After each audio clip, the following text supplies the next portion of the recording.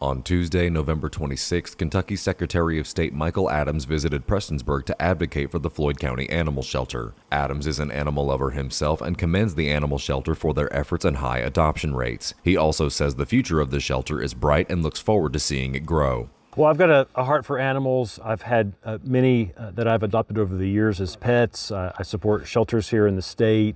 I've been working in Frankfort to get animal humane welfare legislation passed. I was happy to sign a bill into law myself actually earlier this year that would enhance penalties on animal abuse.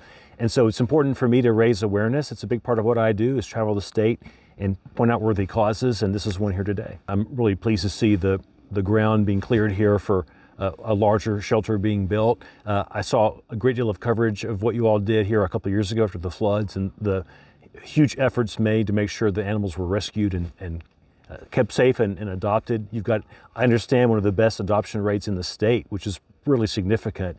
Some 90% of animals are adopted here, and so this is really a model for the rest of the state, rest of the country.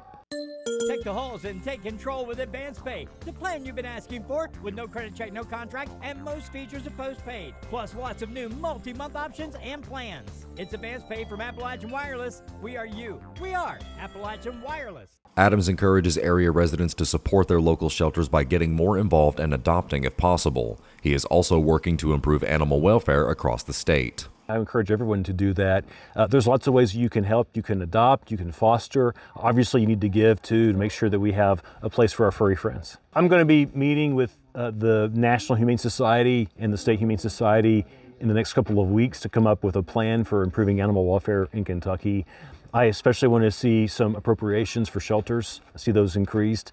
I also want to see a continuation of improving our laws. We were fortunate to pass a law this year to enhance penalties for those who abuse animals and to expand the definition of abuse to include neglect. And so I think we need to do more. And so part of that is helping the shelters, but part of that is having better laws and prosecuting those who hurt animals. Reporting for Mountaintop News, I'm Nick Collum.